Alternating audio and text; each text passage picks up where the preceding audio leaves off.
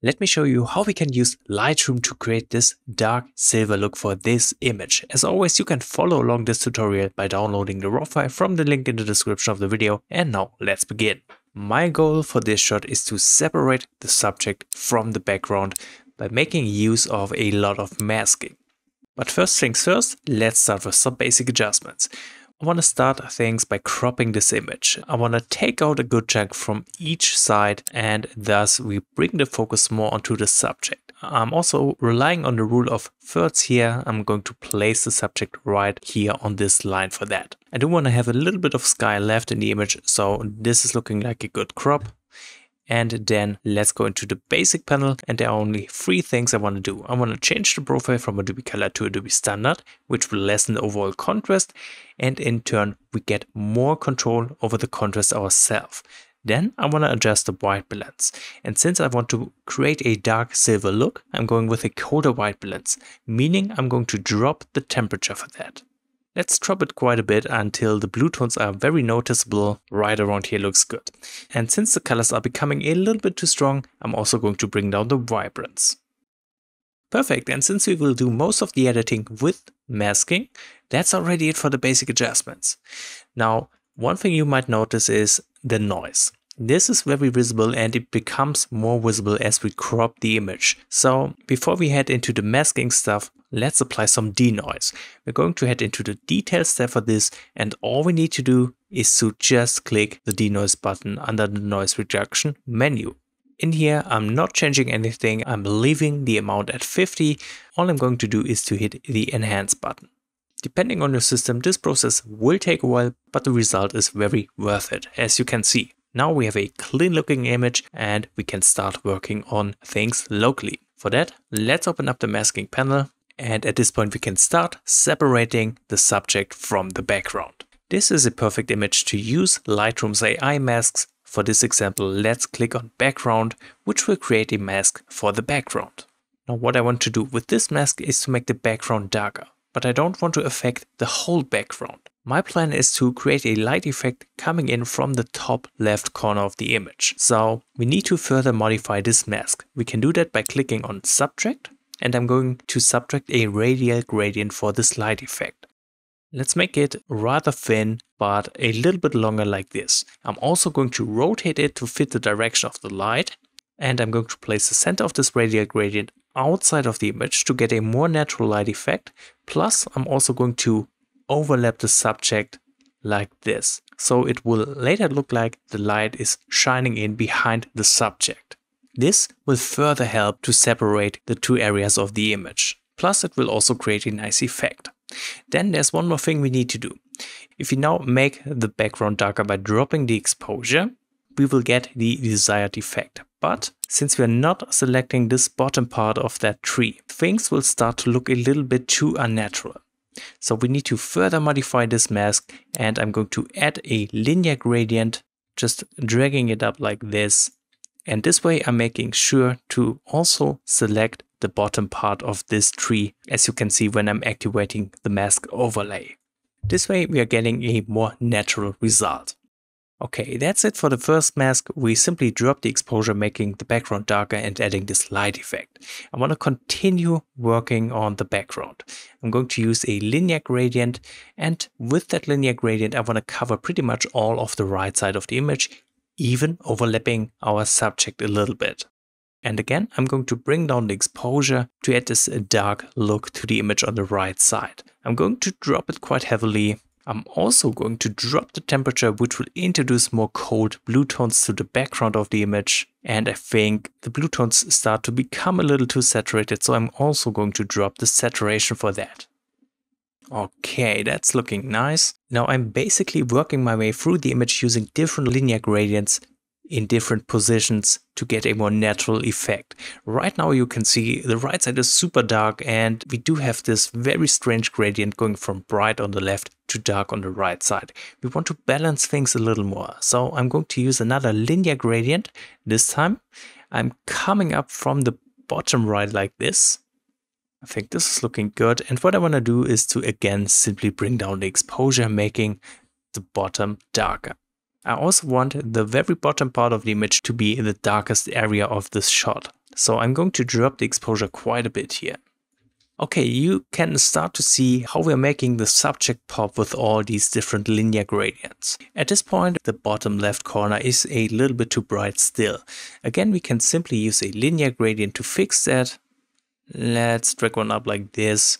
I do think with this one, I don't want to affect the subject in the foreground. So we need to find a way to get rid of this selection right here. One way we can do that is to intersect this linear gradient with the background.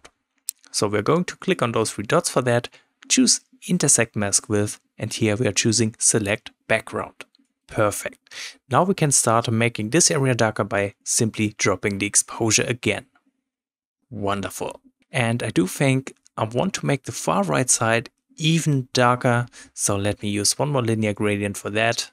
I don't want to select the sky up at the top. So we need to subtract that. So simply click on subtract and choose select sky. And again, all we need to do now is to drop the exposure. Since we're dropping the exposure quite heavily with all these masks, it's important to keep a close eye on the histogram, since we don't want to underexpose anything. But right here you can see things are looking pretty decent. I also want to make the far right side a little colder, so let's bring down the temperature. I think right around here looks perfect. Enough with the darkening of the background for now. What I want to do next is to add some more light coming down from the top to further add contrast between subject and background. So let's create a radial gradient. I usually use these radial gradients for these light effects, but I will also use a linear gradient later on in the editing for this image. So again, with this radial gradient, place the center outside of the image and let's make it a little longer so it's nicely overlapping our subject. Again, we only want to affect the background, not the bird in the foreground. So we need to subtract the subject from this radial gradient, just like this. I think we need to position it a little bit differently. So let's place it a little further up. And for this light effect, what we need to do, simply bring up the exposure. You see how this works very, very nicely. And I'm also going to bring up the blacks to lessen the contrast of the background in that area and just introduce this glowing effect. Wonderful. I think we could make this radial gradient just a little bit brighter, like this. Just to give you an idea what a difference this does, let me deactivate this light effect. This was our image before. And here we have the light effect added on top. Looks much better instantly and is really easy to do. Then I do think I also want to add some highlights hitting that tree branch in the foreground. So I'm going to use an objects selection mask and let's activate the rectangle select mode right here. Then all we need to do is to draw a rectangle around that tree. As you can see, Lightroom is doing a great job. Now, since we only want to introduce highlights, that means we need to leave the shadows of this tree alone. The light is coming in from the left side. That means we need to subtract the right side. We can do that using a linear gradient. So I'm just subtracting the bottom right side like this. And I think this is looking like a pretty good selection. Now, what I'm going to do to introduce more highlights is to bring up the whites. Wonderful. I want to do the same for the shadows. So let's use another objects mask and select that tree. Then I'm going to subtract the highlights using another linear gradient. Get rid of the highlights like this. And to add these shadows, I'm dropping the exposure very gently. And I'm also dropping the whites. Dropping the whites will make things darker without risking underexposure. So that's just a safe way to do it. Now we're almost done with the masking, but of course we also want to work on the bird itself. So let me create another objects mask and I'm going to draw a rectangle around that bird. Nice selection. Now I want to improve the highlights of that bird as well. Again, we need to subtract a linear gradient and with that I'm just taking out the shadows right at the bottom part here. Okay, I think that should be fine this way. What I'm going to do in here is to bring up the exposure. You see, this will give this bird some really nice depth effect. I'm also going to bring up the whites like this. And we could introduce some texture, making the highlights of the bird just a little bit sharper. And let's bring up the clarity as well. That's looking really, really good. I specifically want to work on its beak. This is a little bit more tricky to target. I think I'm just going to use a brush. Let's set up the brush first. I'm going to make it really, really small using the mouse wheel. And I'm going to just brush over its beak once, like this. I just want to make it slightly brighter to make it more obvious. So I'm going to bring up the exposure like this. And this helps tremendously, as you can see. Wonderful. Finally, there's one more thing I want to do. I talked about the light effect using the radial gradient. Now we're going to introduce more light using a linear gradient. So with that linear gradient, I'm coming down from the top left corner like this, making sure to overlap the subject a little bit. And all I'm going to do now is to bring down the dehaze.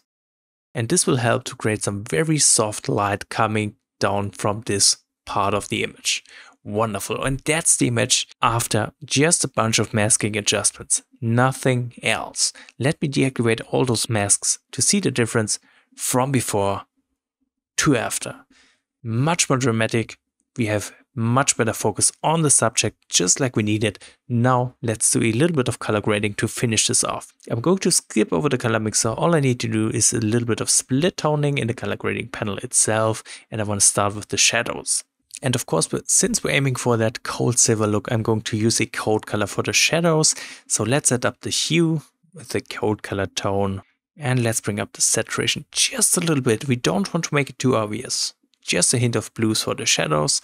And I'm going to use the midtones for the same effect. Set up the hue to a cold color tone and bring up the saturation.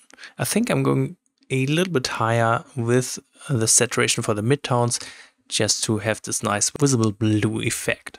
Finally, we can also head down into the calibration tab. That's just something I do for all my images, playing around with the blue primary hue and saturation. That means I'm going to bring down the blue primary hue, which will shift the blue tones more into that cyan color range. And I'm also going to bring up the saturation a bit. Alright, this is looking great. Now the only thing left to do is the sharpening in the details panel. So let's do that. I'm using the same settings as always. I'm going to bring down the radius all the way. Then let's bring up the details all the way up. Of course, we are going to apply some masking while holding down the Alt key and see how we can nicely target the subject. And then let's bring up the amount of sharpening. Done. And that's the finished image using just Lightroom for the editing. So I hope you liked this effect. Let me know if you have any questions or if you want to add anything in regards of the editing. And as always, thank you so much for watching this video.